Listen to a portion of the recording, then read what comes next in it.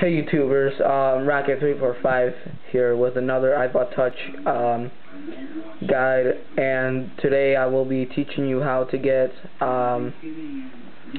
spinboard, so you can see how the things spin, how to get it without SSHing, and this is the leaked beta of it, So what you will need is you will need to add a new source in Cydia. So you want to open Cydia. It's going to take a little while because all the sources I have.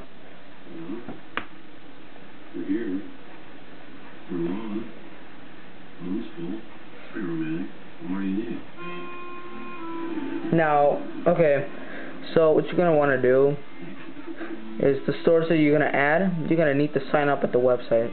Alright, so the website again, the website is, and this thing is how to, with this, I made a video on how to put music into your music player by using the source too, so yeah, just watching on my channel.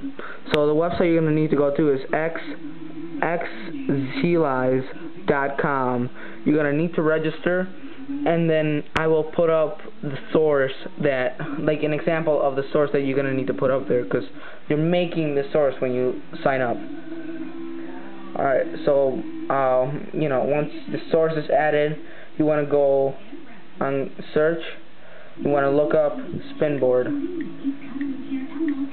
Spinboard, okay. Spin B, that's spin and then B, that's probably when it will pop up. And then this icon, this thing will pop up. It says spinboard with the X icon.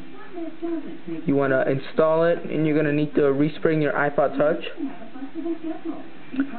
And once that's done, it's all done. You're all done with it, and then you're all good. And then see, once it resprings, it's gonna be like that.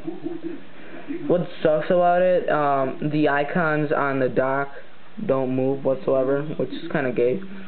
But this is cool if you know you like to use your iPod landscape mode. You know, I mean, it's just basically useless.